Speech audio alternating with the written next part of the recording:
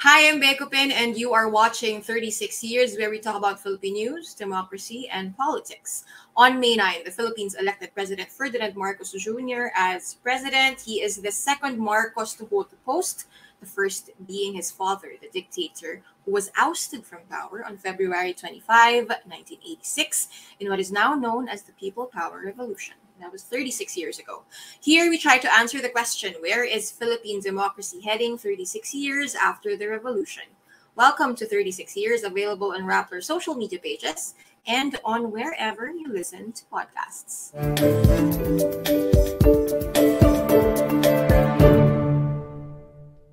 This week, we are joined by Congressman Zia Alonto Adyong, who represents the 1st District of Lanao del Sur. We've talked about Mindanao in the show in the past, but this week we'll focus on the Bangsamoro.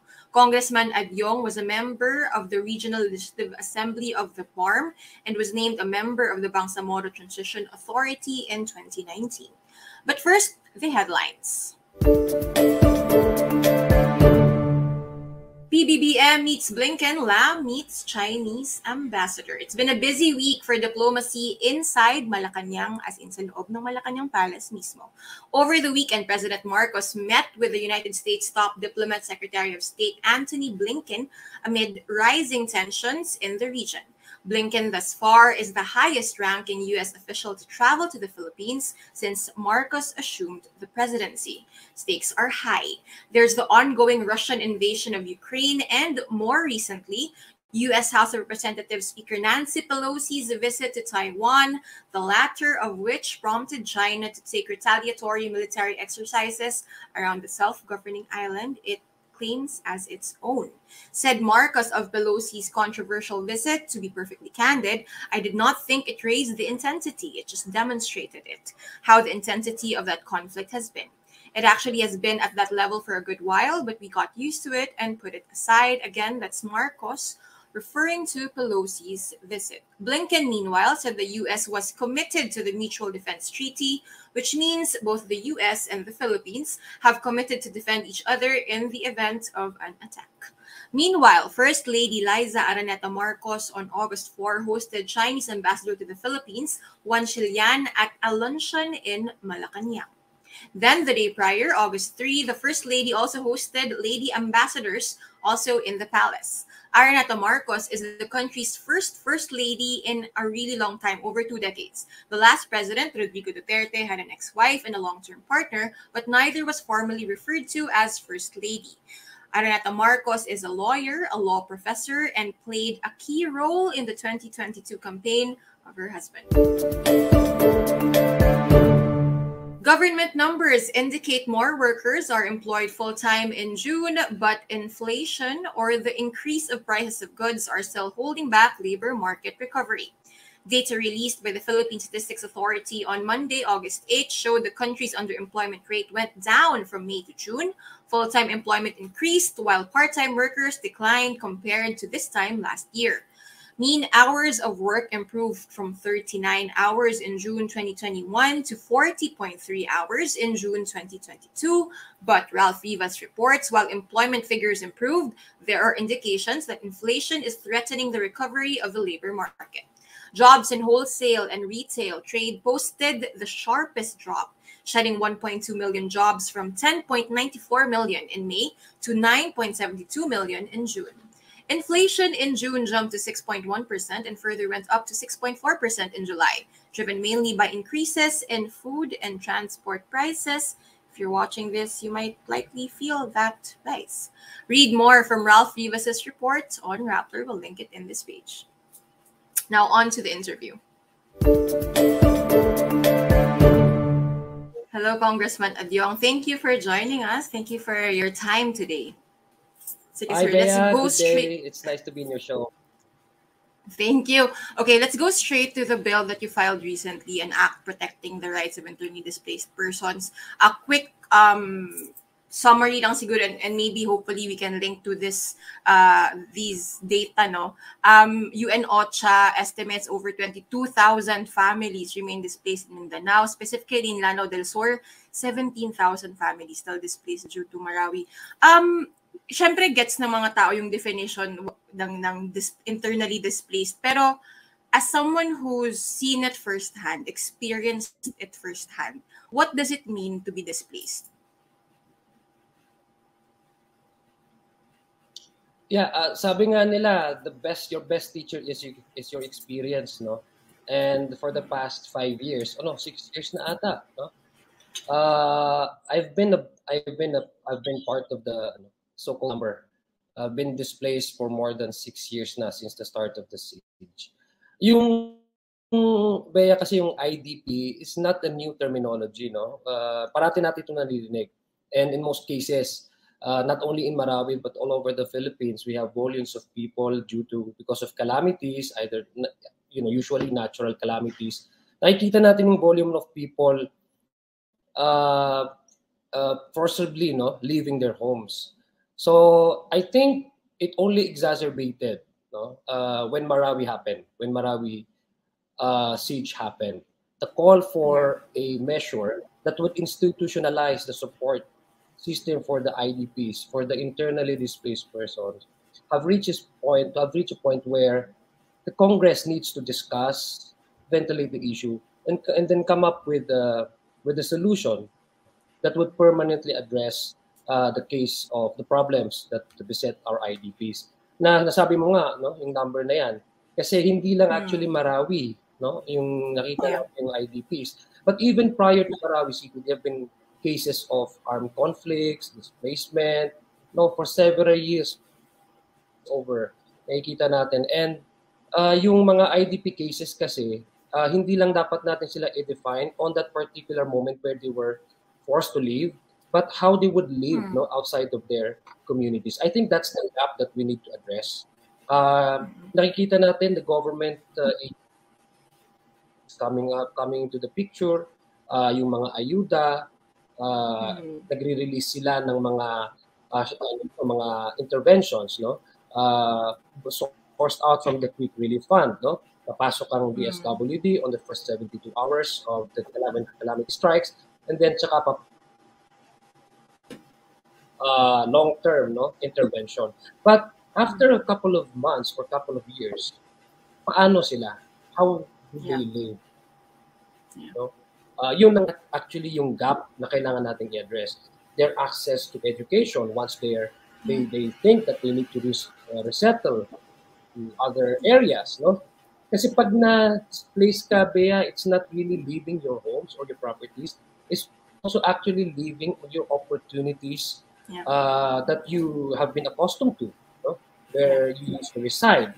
So the opportunity is lost, livelihood is lost, everything. So it's technically it's starting up again. It's starting with your own lives again, back to zero. So sometimes, like in my case, no, IDP, because in the case of Marawi, let's put it in the perspective of Marawi, hindi sila makabalik-balik agad-agad. No? Hindi ito typhoon, dol, kung saan a couple of months pwede na sila bumalik. Ito ay armed conflict, brought about by man-made calamity. So it's hard really for the people, especially those residing in the 24 barangays that are considered highly affected, highly destroyed, to return back and reintegrate in their community. So most of them resettle in some areas, some other areas temporarily. Sometimes people do feel that they need to permanently reside and resettle in some other areas. So that's the problem. What type of intervention or the government needs to put up in order for the people, those IDPs, to have at least an easier way of living or starting up again, back to zero. So naisip natin, Bea, I think Congress is the perfect venue to discuss that, where we can ventilate the concerns of the IDPs.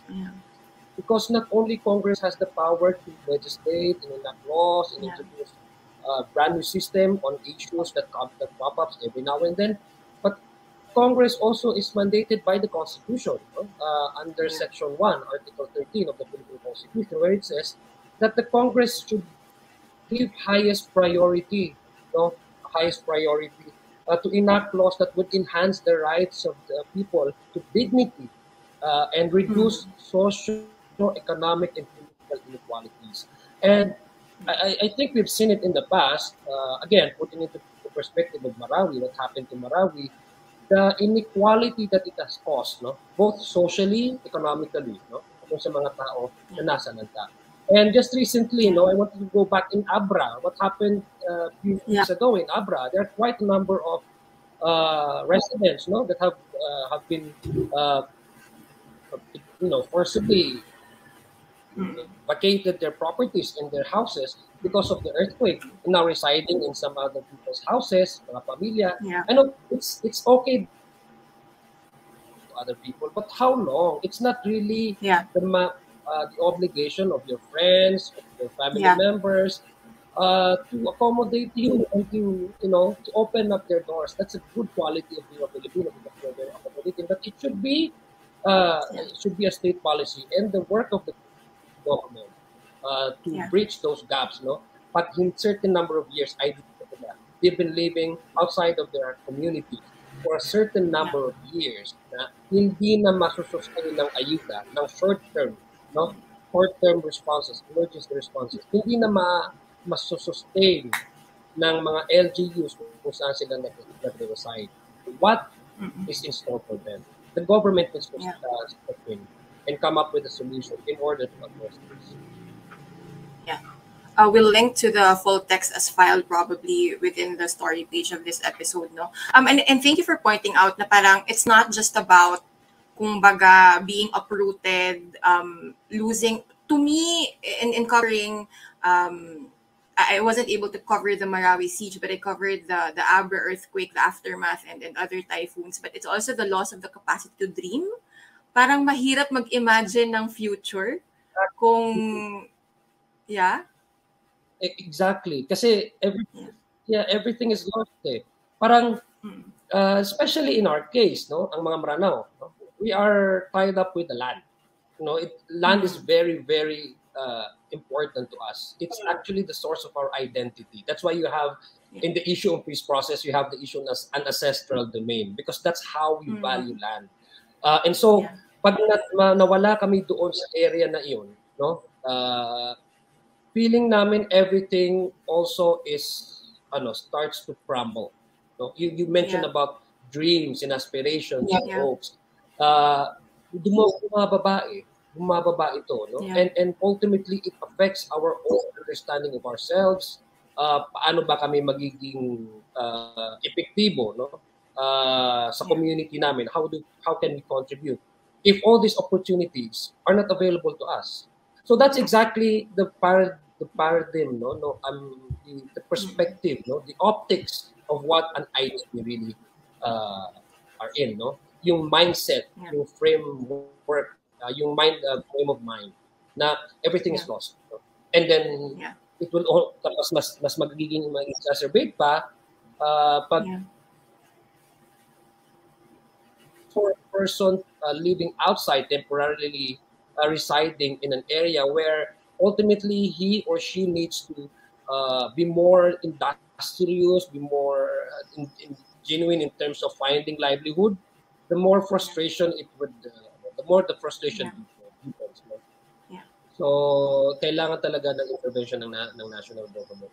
Especially sa amin, sa mga case namin, marami pa kaya sa amin na nangangailangan ng mga psychological intervention. Because we do not know exactly the numbers of how many people are suffering. So these are nuances, I guess, no, that I think that the Congress also, it's about time that Congress also needs to take up and then discuss thoroughly. We'll talk about Marawi specifically, Congressman, in a little bit. But I want to also, obviously, I'm in favor of legislation that would protect internally displaced people. But maybe I also start to wonder, no? Parang you mentioned that, that the Filipino were very accommodating. If we know a friend or a loved one who is in trouble, kung hanggat sa kaya, sasaklolo tayo. But if you think about it, we are a very generous and kind nation. But in a lot of ways, we're very cruel, especially to the people na lugi. Kumbaga, 'di ba? Yung mga parang ang daming napapabayaan in Philippine society. So, my question is like when we push for legislation to protect internally displaced people, where does the legislation stop, or ano yung hangganan ng legislation, and where does behavioral or cultural change need to happen as well? Well, I think it starts with ano, no, the system kasi Mm. as a way of response, no, by through let's say reforming the culture, no, it also needs to institutionalize reform, systematic, no, reform. So that comes in the issue of legislation. So I think it's a guide, no, it's a guide for people to really respond in such a way that the legislation promotes. Like halimbawa, yung sinabi mo, sometimes we're very cruel, although we are very accommodating, sometimes papabayaan natin yung malalaki, maliliit. Congress kasi, the House of Representatives kasi, it's an embodiment of all the concerns of the entire nation, no? Kasi we go there to represent not only yung collective issue on national interest, etc., national security, but we also represent our distinct concerns in our provinces.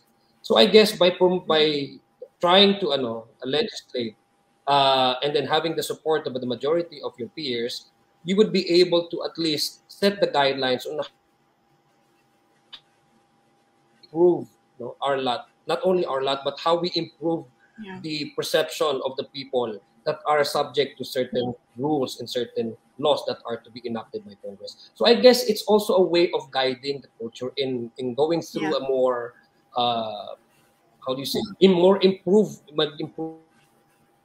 and to see at makita dahil nire-represent natin ang bawat distrito namin, the commonalities among our districts, no? Yeah. You talk Yeah. about the marginalized sector. So it's not only happening in my district, but it also is happening Yeah. across, no, in many other Yeah. districts, in many other Yeah. provinces. So we go to now to consolidating all our commonalities and then come up with a bigger solution in order to address Yeah. that. Yeah. I mean, if you think about it, this will also extend to those displaced by climate change. But that's another topic altogether.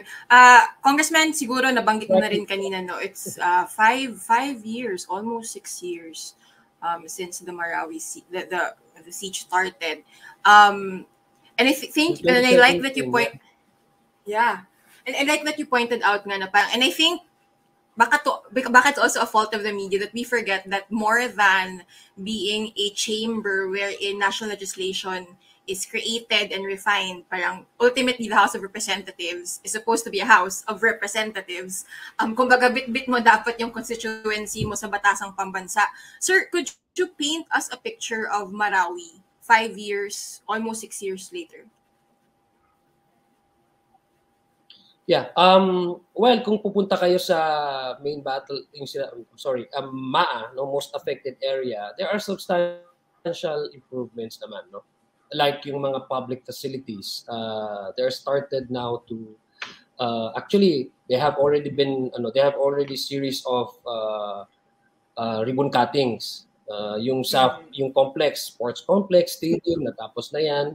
I think ongoing pa rin yung market complex, no. These are major infrastructures, no. Ongoing din ang construction ng centralized school ng Marawi, no. Remember, there are quite a number of public schools and also private schools, no, na damage yan within the most affected area. So you can see there is a improvement in terms of the infrastructure component of under the master plan. But as I've said many times over, no, every time na na-interview tayo, I've been very consistent in my appeal that we should look at this not on the aesthetic wise, no. I mean, I'm referring to the infrastructure component of the whole master plan. Because during the time when we were planning out how do we respond and we sustain our efforts in addressing the issue of the IDPs and Marawi, etc., we come up with a more comprehensive master plan, no? And infrastructure component is just one. We also talk about the issue on peace and order, livelihood assistance, what call this health, no. Talking about health, Marawi City is actually facing multiple crises, no, plural form because of the pandemic and the ongoing reconstruction. So, yun ang, these are the things that are not apparent in the eye, that you don't Yeah. see, you don't feel that it is being, that something is, something um, is in work here. Kasi pag sa infrastructure, obviously, you can see it from afar. Mayroong improvement. But Yeah. other, I think other components of the master plan uh, should be given equal attention to. So I think that's where this legislation comes from. What's causing these delays, sir? I know this is easier said than done na, to rehabilitate in a lot of other situations. Pero in the specific case of Marawi, what's causing these delays, and perhaps how can national and local government hurdle these? Well, there are several levels, no. I think there's a daming variations involved, no. Una, budget, of course. Mm. Task Force Bangon Marawi was created by virtue of an administrative order. Yeah. I don't think Task Force Bangon Marawi currently has the absorptive capacity in terms of handling Mm. its own specific budget. Yeah. Remember, these Yeah. are interagency framework, no? Yeah. So they are. It's actually the budget actually comes from, I think, the OCD, the Office of the Yeah. Civilian Defense. So that I do not know how they would pull out the budget. Do this resource coming from, or these resources coming from the OCD intended to reconstruct the damaged properties, no? But as far as other agencies is concerned, I don't think also the PFBM also has the power to obligate each agency Mm. to put up Yeah. or come up with a budget that is solely intended for Marawi intervention. So Yeah. that is the area where I think we need to revisit, no? Kasi it's an Yeah. administrative order, it's pulling out of Yeah. all these agencies. So all the departments kasi has each department has its own priorities based on their annual Of budget. course. Diba? They have already Yeah.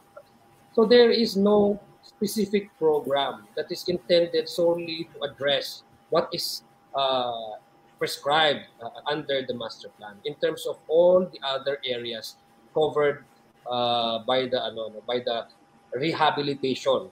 Kasi we identified yung short term, long term, and sustainable. Mm. I think that's the area where we need to revisit and then come up with a plan. How can PFBM, by the way, Yeah. I'm not so sure whether the new administration would still Yeah. continue Yeah. PFBM, Yeah. di ba? Kasi Yeah. the Yeah. administrative order, based on what I've been asking, I've been asking lawyers how the effectivity of the PFBM, Mm. no, I think the question is, can the PFBM effectively still continue to operate under this new administration, because Yeah. PFBM was created by administrative order. It's not an executive Yeah. order. So meaning to Yeah. say, President Duterte steps down, does it mean also Yeah. that the FBM is automatically dissolved? So Yeah. does the new administration under President Marcos needs to issue another administrative order to continuously for the Yeah. PFBM to continuously perform and then provide the necessary assistance as demanded under the master plan for Marawi. So Yeah. there are a lot of Yeah. issues actually that we need to we need to tackle. So going back to your question, the delay, Yeah. budget, I think the framing, the structure in itself, TFBM has no absorptive capacity in terms of handling its own specific budget intended for Marawi City. So the problem also is about,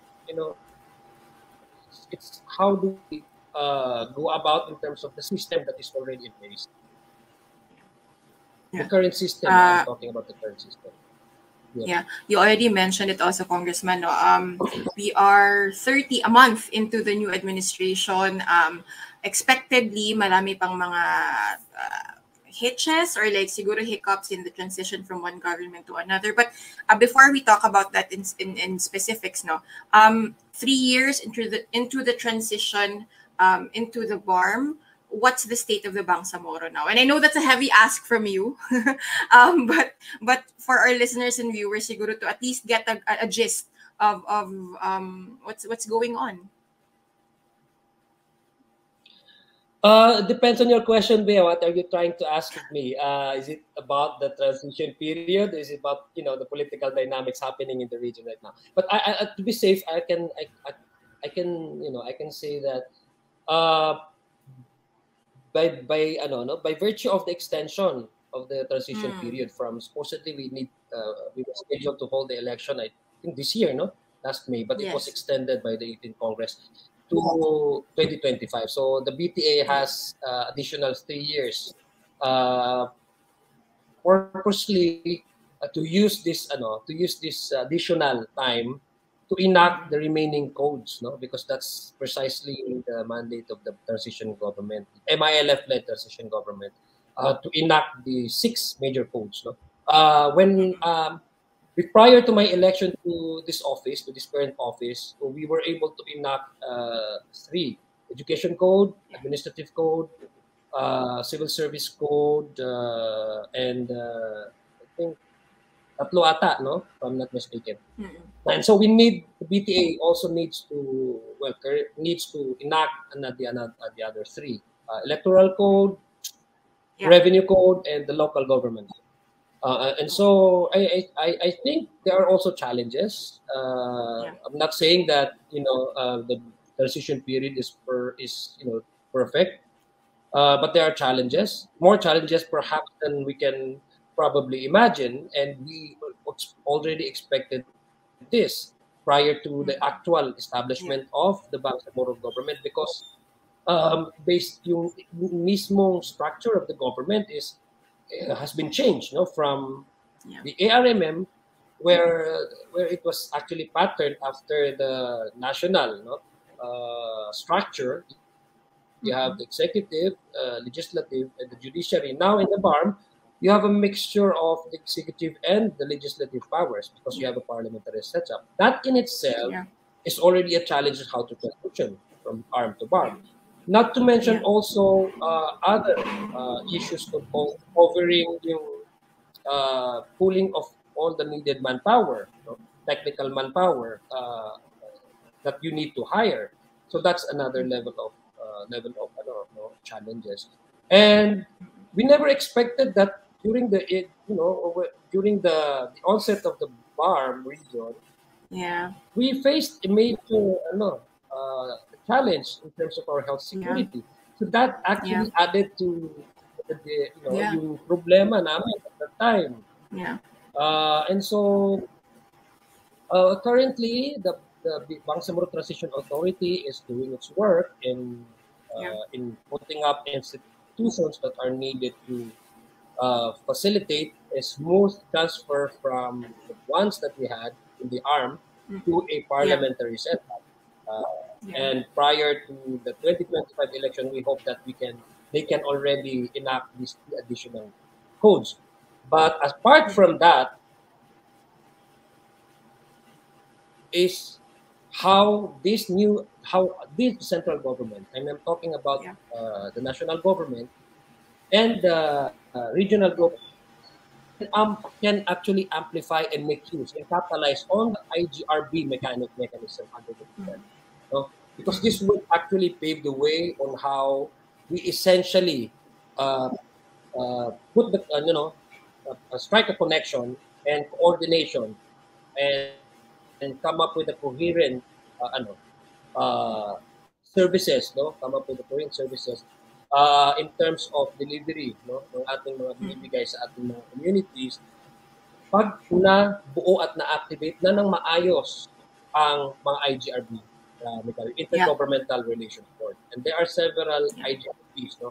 You have the Intergovernmental Energy Board, you have the Intergovernmental Fiscal Board, and on the part of legislation, I think this Congress, in the 19th Congress, should Mm.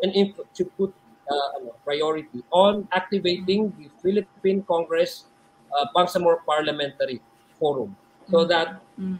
laws that are enacted by the Mm. Parliament and laws that have similarities or in conflict with laws that Mm. are enacted by the House or by the Senate, by Congress, should be stressed out and should be resolved. No? in order to avoid creating legal absurdities in terms of Yeah. application and implementation of the law.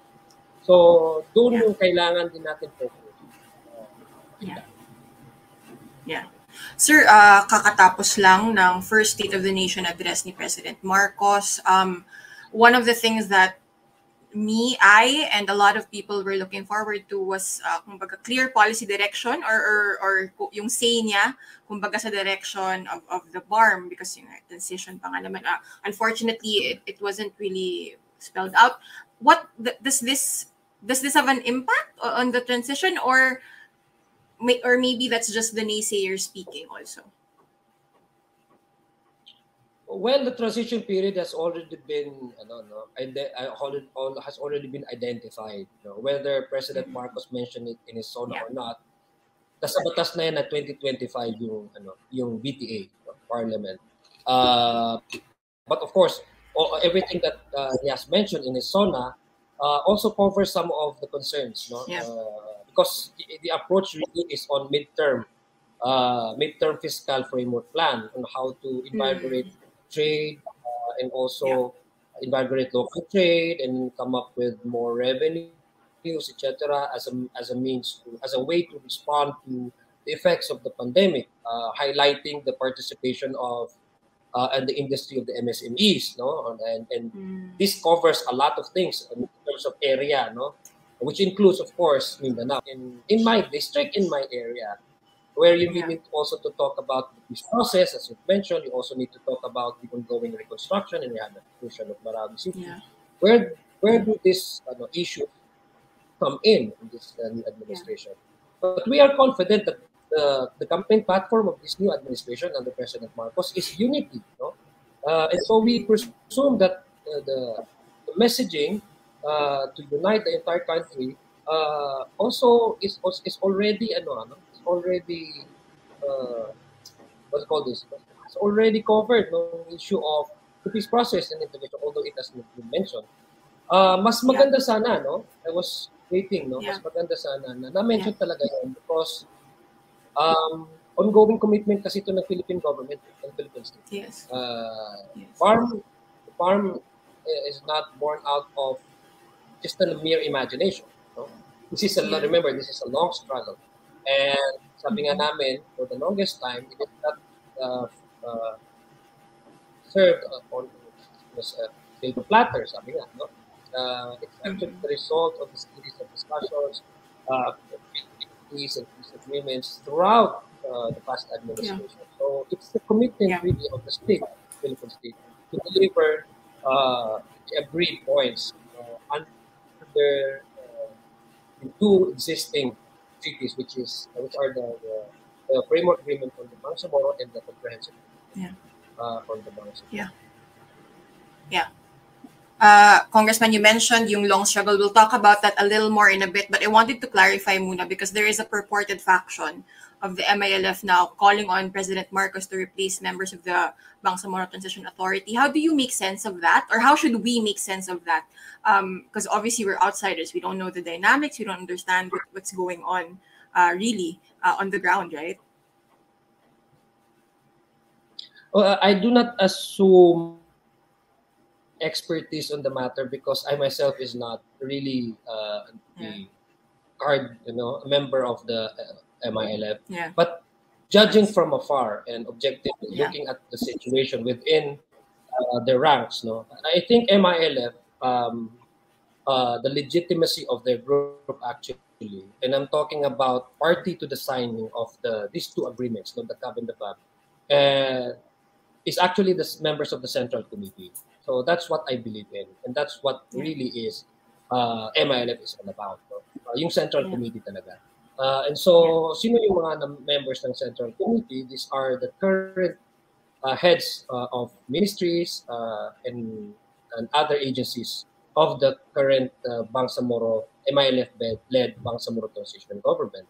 So whatever the or faction, faction within the Yeah. group or yung nakikita natin, I'm sure that the MILF, having through a lot of Yeah. having to a lot of experiences, and I think they are already master in terms of negotiation. No, it's a thing that they need to resolve within themselves. No, Yeah. but the effect of this dynamics, no, within the MILM, I should say, and this is where we should step in, impacts greatly on the MI of the BARM to deliver, no, not only to the government Mm. deliverables, but also to the people where Yeah. their constituencies. Let us look at the the Bangsamoro Transition Authority on two levels, no, political track. Many Yeah. experts have been discussing this political track and the normalization track. Focus on the Yeah. normalization track. The normalization track involves the commissioning process. And the Mm. party to the CAB, the signing, is actually the central members of the Central Committee of the MILM. Yeah. They have the mandate and obligated to turn over firearms, no? And decommission the camps into civilian communities. I think we need to highlight that who are obligated to deliver these promises because they are signatory. So, doon lang natin makikita kung how do we value, the MILF as a mean, as an organization now, now that are now the organization that are heading or organization that is heading the transition period, and so far as changes, if there's going to be a Yeah. changes, and how this would impact the normalization process. So yung sana yung ifo-focus sana natin, no? Again, Yeah. objectively, judging from afar Yeah. as an outsider. Congressman, you mentioned the long struggle of I think Mindanao in general, but specifically the Bangsamoro, obviously.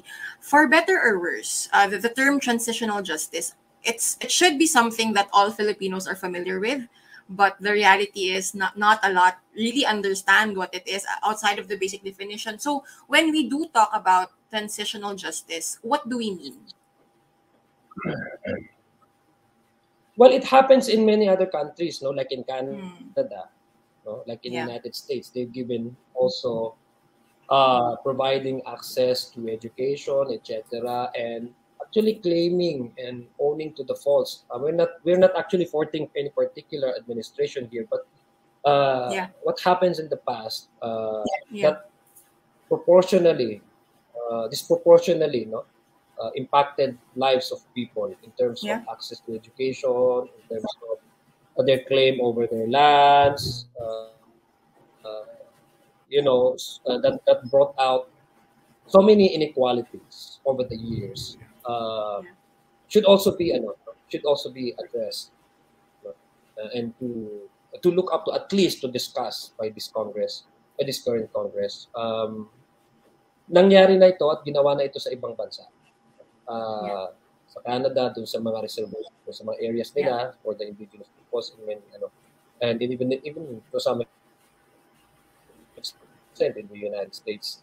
And so I think it's more of the non-recurrence, no, Yeah. providing framework because we cannot do anything about the past. It Yeah. happened, may nangyari na. But we have the opportunity we have the opportunity to put up a system where non-recurrence Yeah. is ensured, no? Na hindi na mangyari in the future. Yeah. Yeah. Marami natin naririnig na history repeats itself, di ba? Yeah. Sana hindi in the worst form of way. Yeah. So that's actually the intention of the law. Yeah. That for the non-recurrence of some of the things that happened in the past that brought Yeah. inequalities Yeah. to many communities, which Yeah. unfortunately, which unfortunately, uh, many of the concerns ay nasa aming community, nasa aming area, sa Muslim Mindanao. Yeah. I mean, it's not just hopefully hindi lang recurrence or repeat 2.0 ng past, but to truly learn from it and make up for the past, because that's a very good point. Now we can't change what's happened in the and thank you for pointing that out, that this isn't just about one administration, but it's centuries really of injustice Yeah, towards a people, centuries actually. right? Yeah. Well, sabi Sir. nga, balikan ko lang yung first na line ko kanina, yung best natin na teacher is our experience. So, ganun yun eh. Yeah. In order for us not Yeah. to repeat the same Yeah. mistakes again, kailangan talaga magkaroon ng system of comprehensive na framework. Yeah. This show deals a lot with history, and specifically looking back at history in order to make sense of what's going on currently. No? And I think one thing that I regretfully only realized in my 30s is that um, our own history is something that we're not very familiar with. And this isn't just a commentary on the K to 12 na, di ba, ang daming nagsasabi, yung mga bata ngayon, hindi alam yung history natin. But shamefully, it took me a long time to fully grasp Philippine history in a way. And even when I was in Malawi during the campaign period, no, I talked to people who said that it wasn't until college where they actually learned about their own history and the details of the injustices towards the Bangsamoro. So when we talk about transitional justice, absolutely, we need to remember, memory is key. How should we correct this? Sobrang laking gap niya, Congressman, eh, di ba? Na, di ba, parang the average Filipino, it might take them adulthood. Parang adulthood lang nila na nagigets talaga kung ano yung centuries of oppression, centuries of, kumbaga, pagiging dehado ng groups in the Philippines. Well, sabi ko nga, correcting the wrongs in the past, what happened in the past, cannot be changed. No, it happens. It's not part of history. That's why it's called history. No, something that we need to learn from.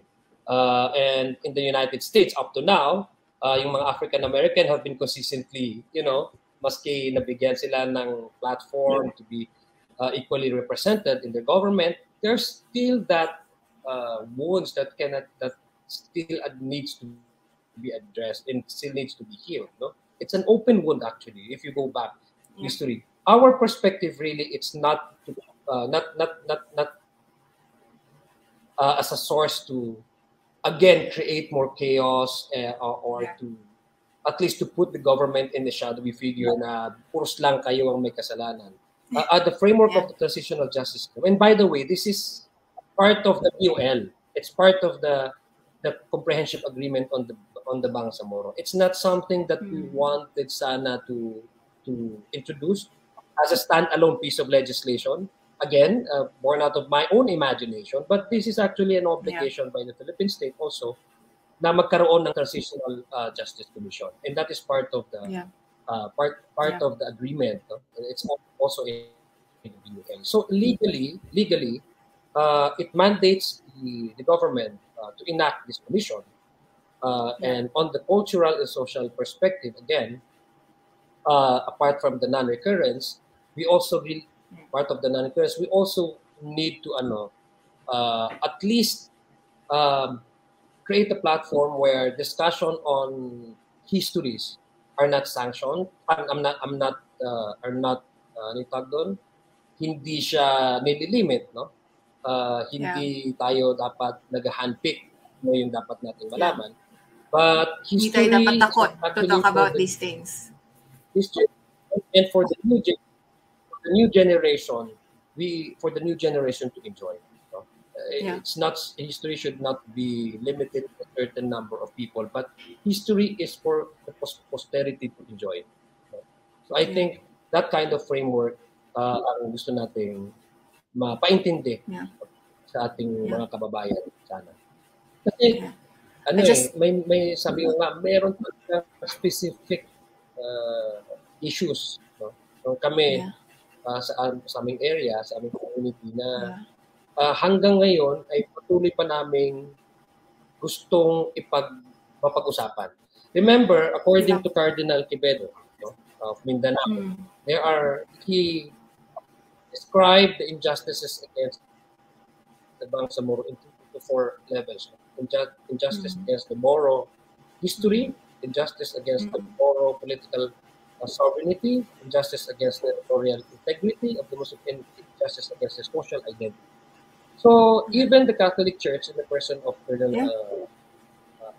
Cardinal Quevedo now, to admit that there is an ongoing narrative and ongoing discussion of how do we address the injustices committed against the people. And we're talking about not a specific epoch or specific administration, Yeah. Yeah. when in the government, but we're talking about century-old injustices. And injustices does not only mean abuses, injustices in Yeah. terms of lack of access to certain Yeah. services that Yeah. resulted to inequality, social inequality and Yeah. economic inequality. Yeah. It's a difficult history, but absolutely. But it should be something that all of us, not just the Bangsamoro people, should grapple with. Although medyo easier said than done ata yun for to ask people to confront a difficult past or a difficult without the baggage of guilt. Kasi yun ata yung assume ng mga tao we're saying that you should be guilty. It's not so much that, but it's just really Yeah, precisely. understanding. That's the reason. That's exactly the point, eh. Kasi for yung guilt na sinasabi mo that we carry, no?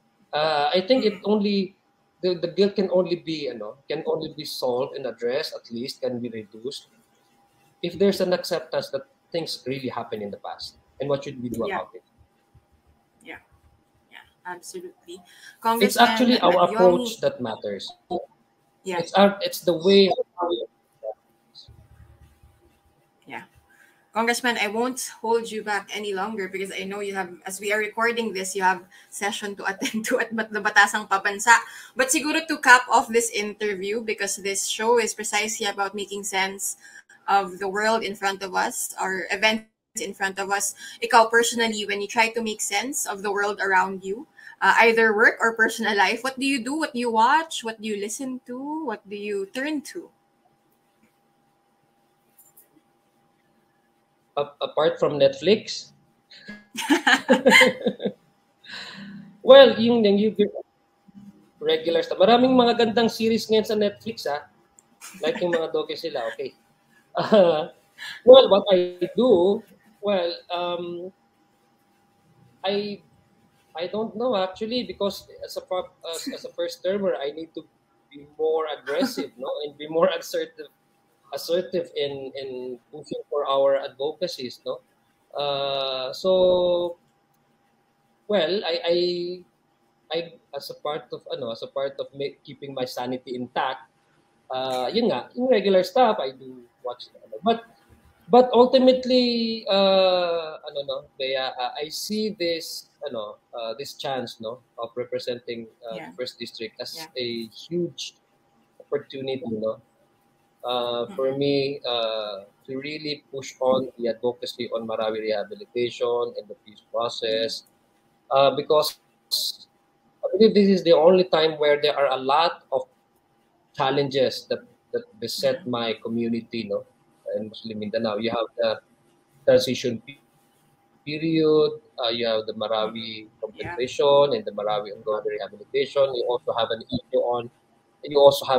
on the handling of the handling of the pilgrims, no, in the 2022. yeah, There seems to be a lot of mishaps and a lot of trouble yeah. that confronted our pilgrims in Saudi Arabia recently. So sunod-sunod siya. And also the issue on Lasoreco, no? I mean our distribution Mm. facility, the impending cutting off of the pipe, wala na. So all of these things um, pushes me to be more assertive, no? And be more industrious as a legislator. So yun ang nagbibigay sa akin, I think, no, if that's what you're asking me. That's what's keep me going now. I don't see this as a problem. I see this as an opportunity. And of course, nanonood ako ng mga Netflix series. And yung Obi-Wan Kenobi.